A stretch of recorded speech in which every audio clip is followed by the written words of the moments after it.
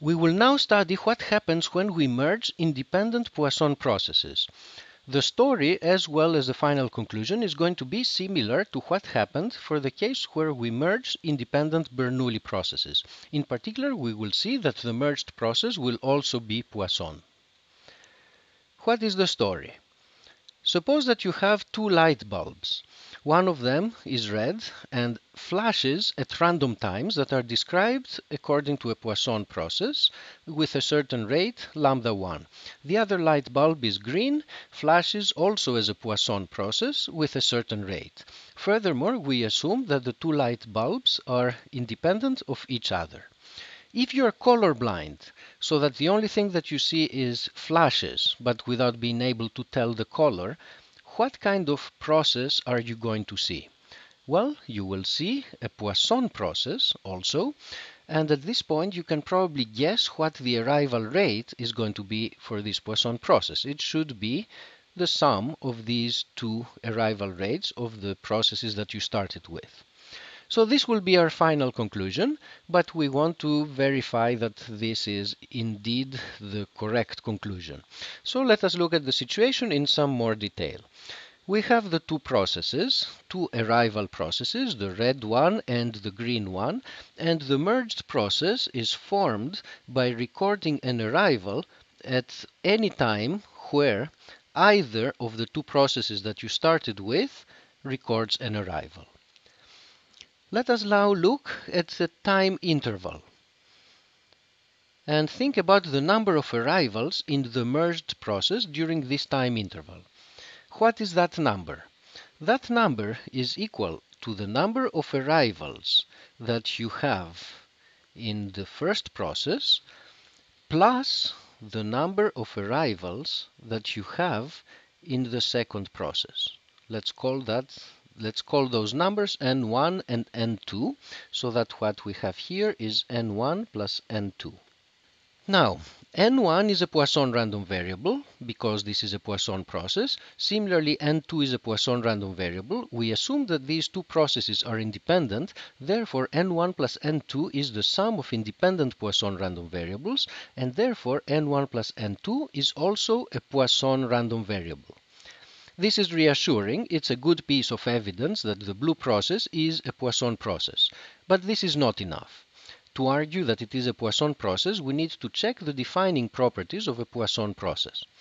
One defining property is the independence property. If we take disjoint intervals, the number of arrivals here is independent, or should be independent, from the number of arrivals there. The argument here is exactly the same as for the Bernoulli case, so we will not go through it in any detail. We just notice that whatever happens during that time has to do with whatever happens during those times in the two processes that we started with, and similarly what happens in these times has to do with what happens in these two processes during those times, because for each one of the two processes that we start with, we have the Poisson assumption, so that this interval is independent from that interval in the sense that arrivals here and arrivals there are independent. So because of this, whatever happens during those times has nothing to do with whatever happens in those times. So number of arrivals here is independent from the number of arrivals there. The other property that we need to check is that the probability of recording an arrival during a small time interval of length delta, that this probability has the right scaling properties, that it is linear in delta, in the length of this interval, and that the probability of two or more arrivals here is negligible. To see what happens during a typical interval on the merged process, we need to consider what is going to happen during that typical interval in the other two processes, and consider all the possible combinations. During a little interval, the red process is going to have 0 arrivals with this probability, 1 arrival with this probability, and 2 or more arrivals with this probability, which is negligible. Actually, here we're ignoring terms of order delta squared. These are the correct expressions if we only focus on terms that are either constant or linear in delta. We are ignoring terms that are of order delta square or higher.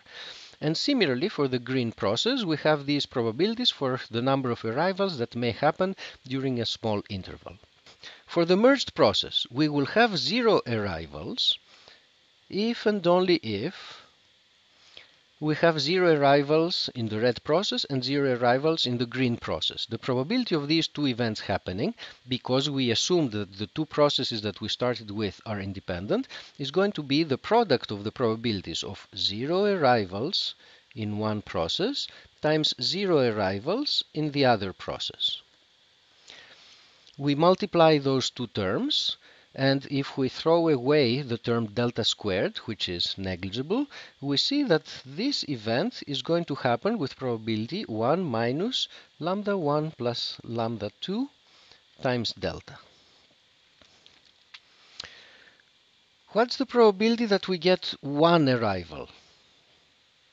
This is an event that can happen in two ways.